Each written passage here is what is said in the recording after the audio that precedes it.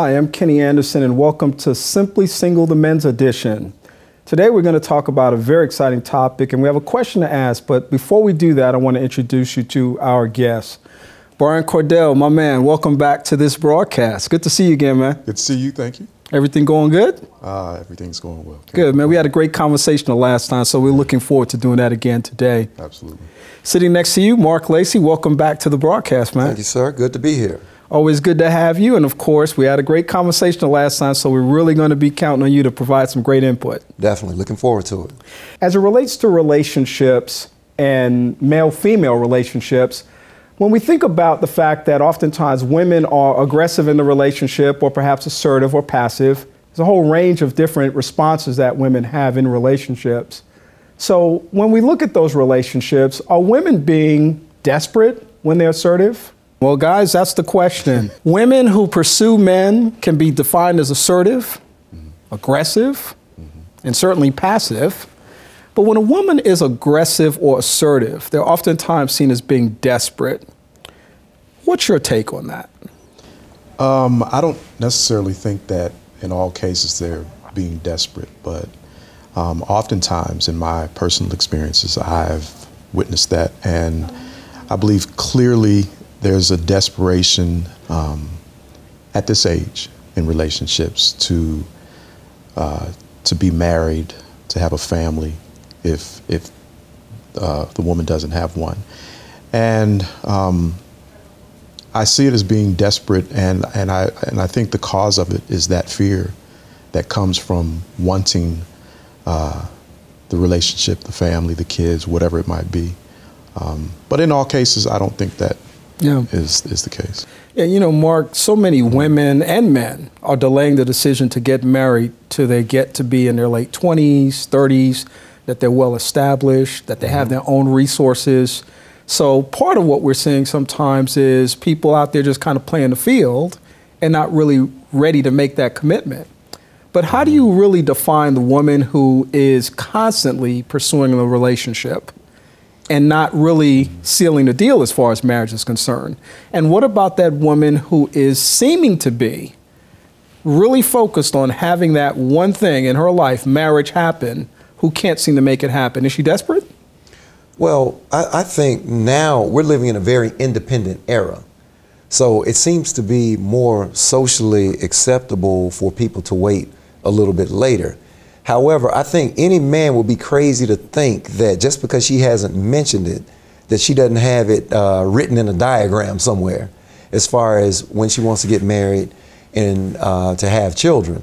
But as far as the measuring tool is concerned for desperation, I think that is defined by each individual's level of tolerance.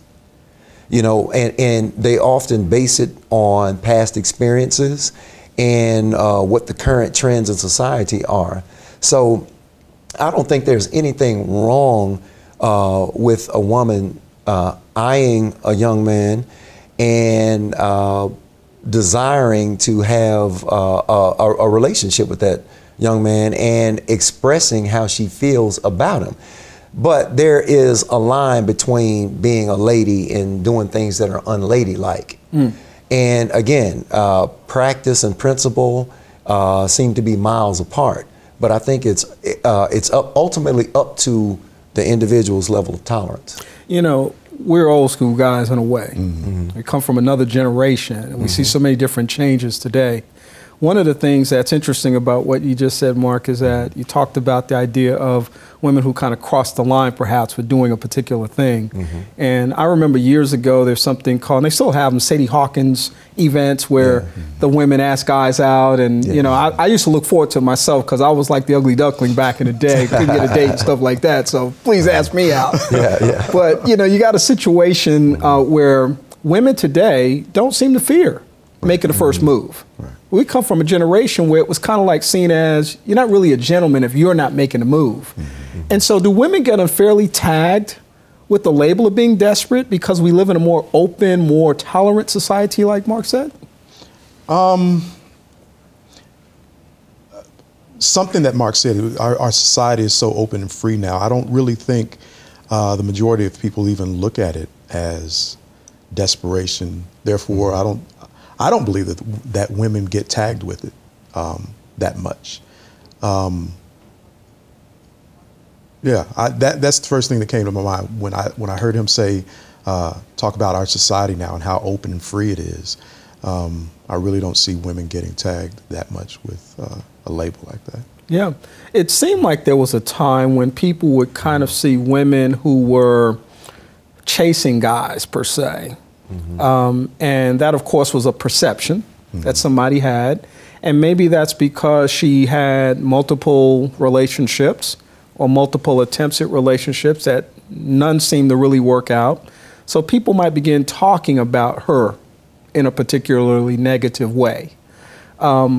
I agree with what you're saying, Brian, about the unfairness of that label being desperate. But Mark, I'm wondering about your own personal relationship, you know, as a single person who's in their 40s.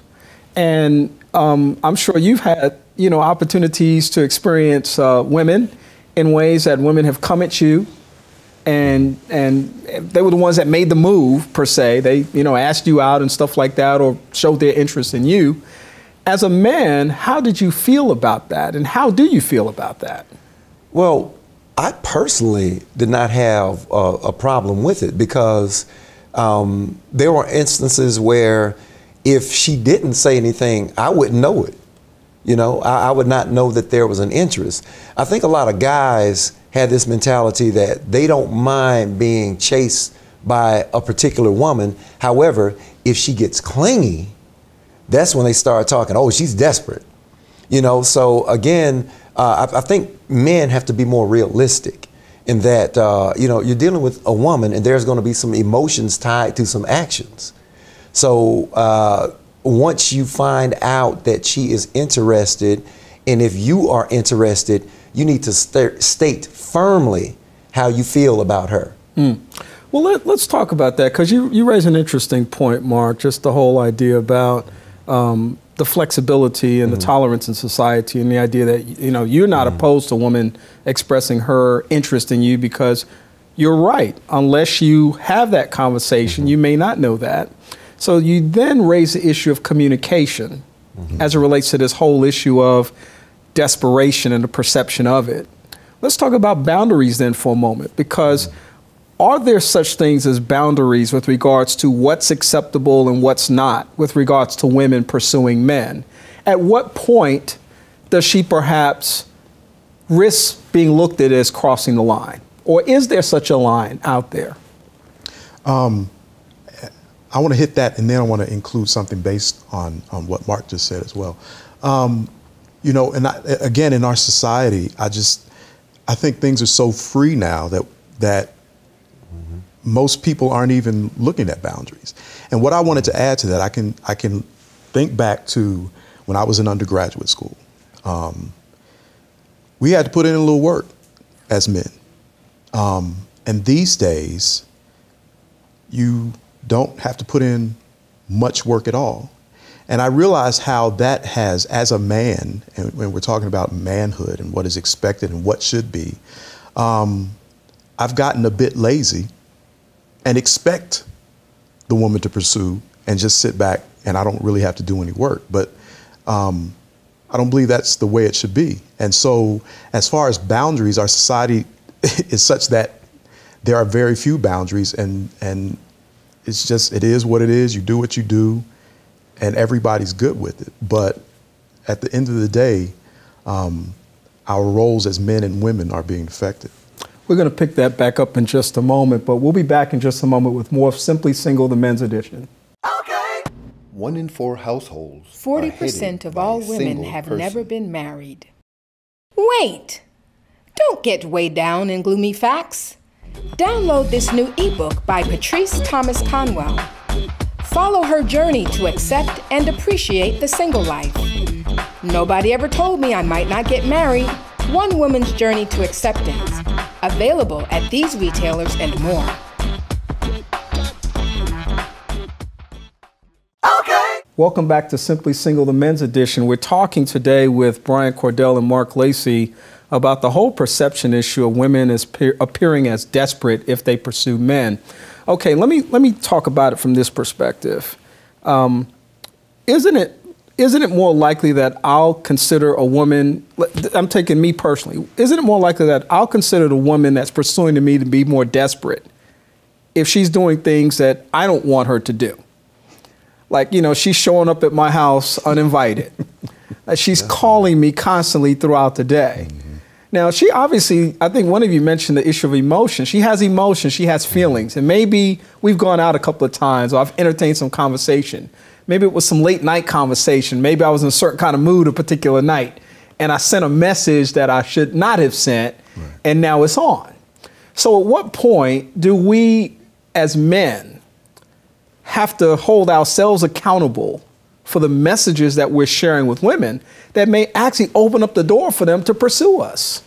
Well, you know, if the guy is trying to play Mac Daddy role, that like ups his game. He wants to tell the boys about when she came over at 2 o'clock in the morning or what have you. And nowadays, it seems like when other women find that out, you know, via principle, it's a horrible thing. But in practice, that like, I mean, that gives him more street player cred. For the women and the men, or just no, just for the man, for the especially if he's trying to play the Mac Daddy role. Okay. I mean, he gets more props as far as that's concerned. However, if he is serious about settling down with a special lady, that would be totally unacceptable. That would be totally unacceptable, and it would be up to him at that point to verbally communicate or communicate in some way, shape, form, or fashion to say, hey, this is not what I'm looking for. This is not what I'm trying to stand for. All right. However, she needs to be careful and watch his actions, because you got some men who try to play that righteous role to pull more women, because it's this power thing. There's a attraction in power. And if he's not speaking or if his actions are not reflecting what he's talking about, then, you know, she really needs to step back and take a look at what she's about to get herself into. All right. Mark, she's sending flowers all the time. It's kind of nice, you know, you're around a job and people are taking note of the fact that, you know, once a week you're getting flowers on your desk. Beautiful flowers from, you know, people that are looking, some from an anonymous person that you really haven't talked much about until now. And then she's picking up the tab at dinner every now and then at some nice restaurants. I mean, it feels real good right now. But then at some point, your male ego kicks in. And you start thinking, you know, she's taking a lead here, and I don't really feel comfortable with her taking a lead. And I'm kind of feeling like she's kind of pressing in on my territory right now. So I got to kind of back away from that. How should a guy respond again? And I'm really, again, focusing on what the person is saying and how they're responding to what's going on or what they're really doing, because the message really should be consistent. What comes to my mind? Again, from how our society functions and operates, I've realized that in my life, I've gotten to the point where I've become lazy, and that really hasn't bothered me. It should bother me, but it hasn't bothered me. So I believe that a mindset has been created where guys don't even start feeling like their manhood is being pushed to the side. We're just comfortable with it, and it's acceptable. The question that you asked before that about the responsibility that at all times men should be responsible. And again, because of the way things have gone, we just gotten so lazy and anything goes that once the problem is created, you look up and it's too late now. Everybody's off the hook. When up front, you know, maybe a card or flowers once or twice, but cut it off. It doesn't need to continue to happen. If you allow it to continue to happen, you have problems if you're not sure of where you want to go with that relationship. And that's been a challenge for me to, on the front end, have the boundary, draw the line, and be the man and dictate which direction the relationship goes. Okay.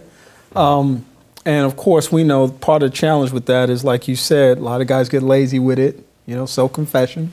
And it's easy to do that. You know, you're out there, you're single. You kind of see it as an opportunity to get to know this person better, have a nice time from time to time. Save a little money. Definitely. Save a little money, perhaps, and you know, keep the house smelling nice with the flowers and stuff.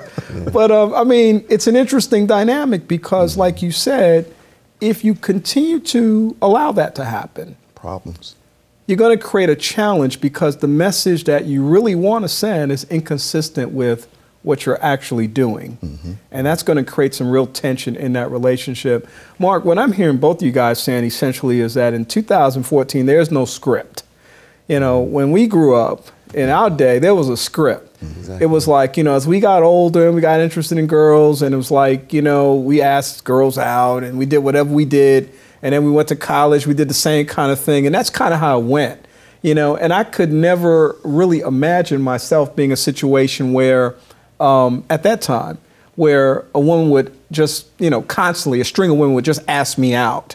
And I would reach a point of marriage, and I would expect my wife, my potential wife, to ask me to marry her. There was recently a social media posting that got a lot of attention with this woman who had asked this guy to marry her. And you still have some traditionalists today. You were talking about this whole idea of seeming desperate and aggressive. You know, a lot of women are counting the clock. There's no question about that. And they're watching that from a biological perspective and otherwise. So let's talk about that for one moment, because I know we're going to have Dr. Renee come in here in just a few minutes and really get the record straight for us.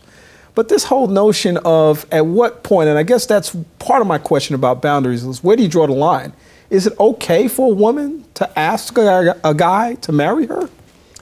I would not want that to happen to me, because what's going to happen is people are going to look at the man. It's like, how could you let that happen? I mean, you're not a man and blah, blah, blah, blah, blah. And how could you let this woman get to this point to where she felt she needed to ask you, even though they didn't even know what the dynamics of the relationship. They don't even know how long you two have been talking or dating or what have you. But I don't think it should ever get to that point. Yeah. And if it does happen, of course, society is going to look at him as less than a man, and there's no telling how they're going to look at her. It's like that like raises the bar for desperation. Yeah. You know, who's going to top that? Yeah. But as Brian mentioned, there needs to be a cutoff point. And, you know, any man with a backbone who's trying to be the man in the relationship would refuse to let that happen. Yeah. So going down on one knees, no option for a woman. That's no option. Okay. To me. That's not an option. All right. Brian, I'm going to come back. I want to hear your point too. And then we'll be back in just a moment with more of Simply Single, the men's edition. And we'll also have Dr. Renee in the chair to answer the question as well. We'll be back in just a moment. Okay.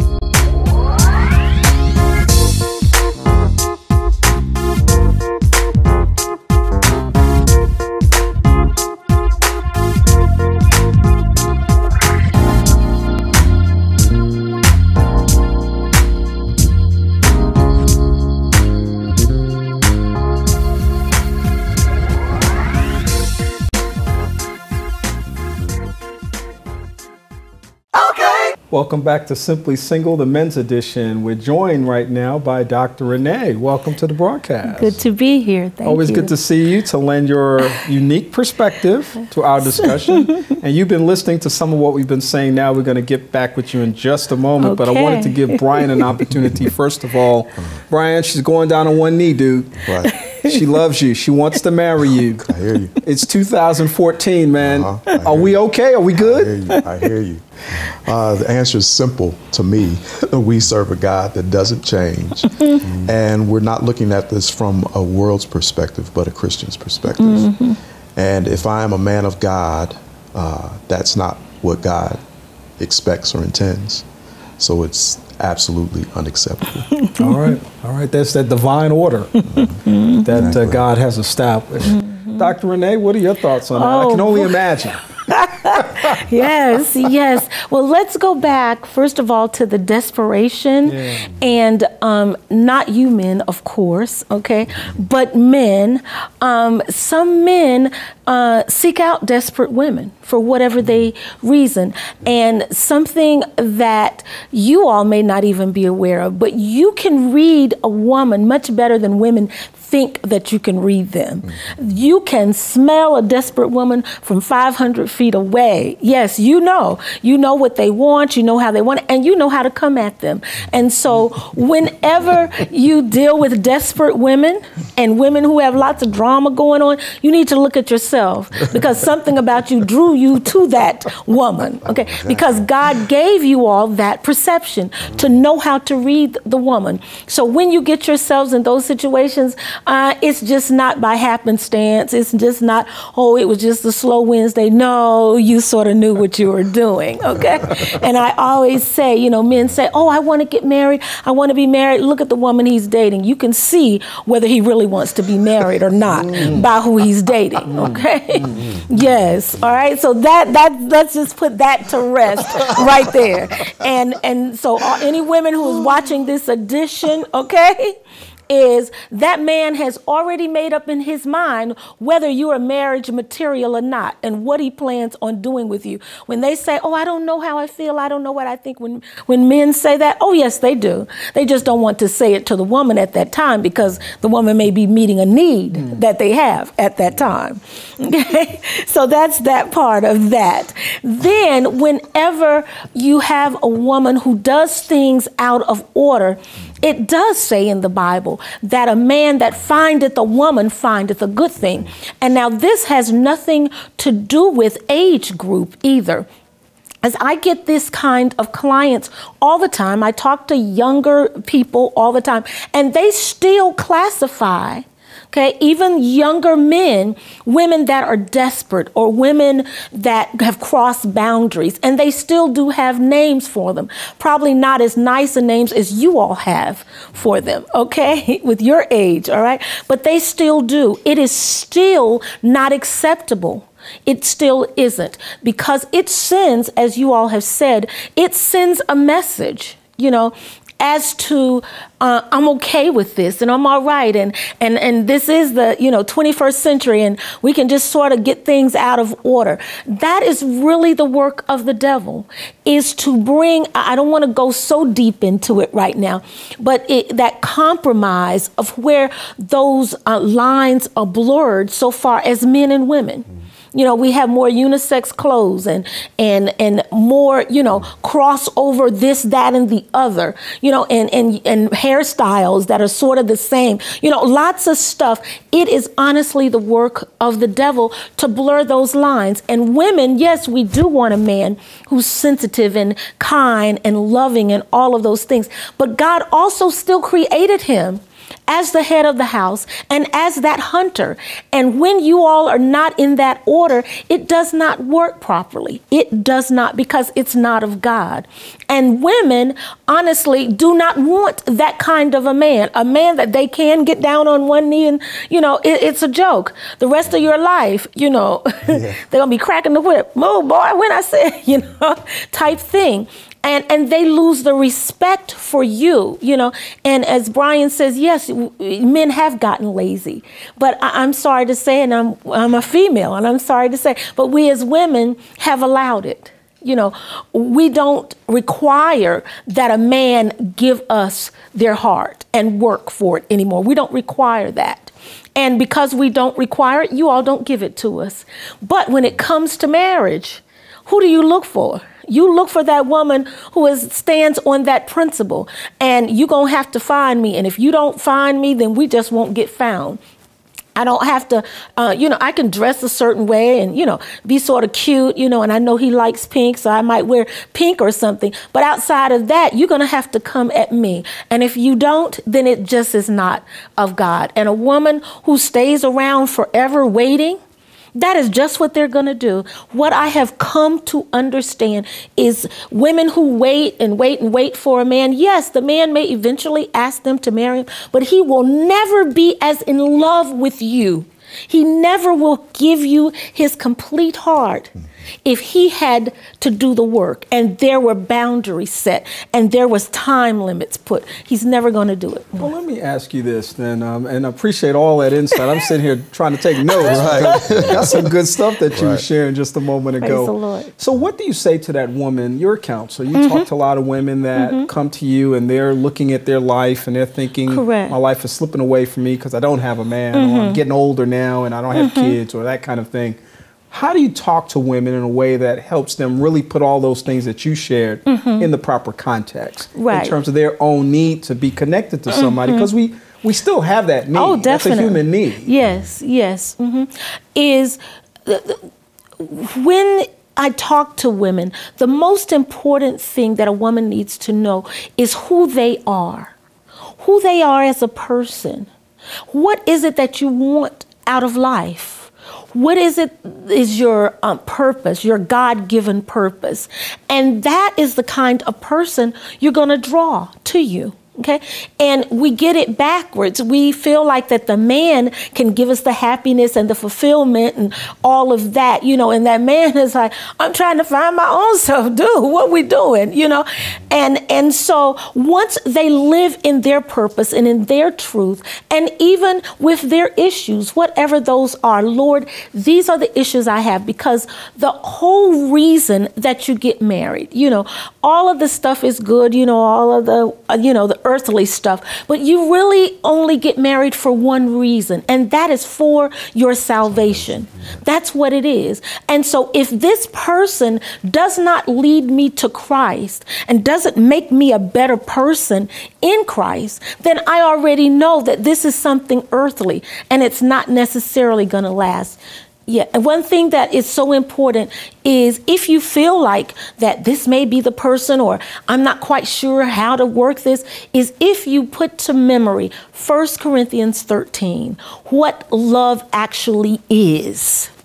And does this woman bring this out in me? Does this man bring this out in me? It tells you right there what a relationship should be. Yeah, 1 Corinthians 13 kind of puts the caveat on a whole lot of situations where people are trying to figure out, is this the right thing for me? Dr. Renee, thank you for all that great information. I hope that folk listening today have taken some good notes, because that was some good stuff that you shared. Praise God. Thank you as always. Brian, thank you as always. Thank you.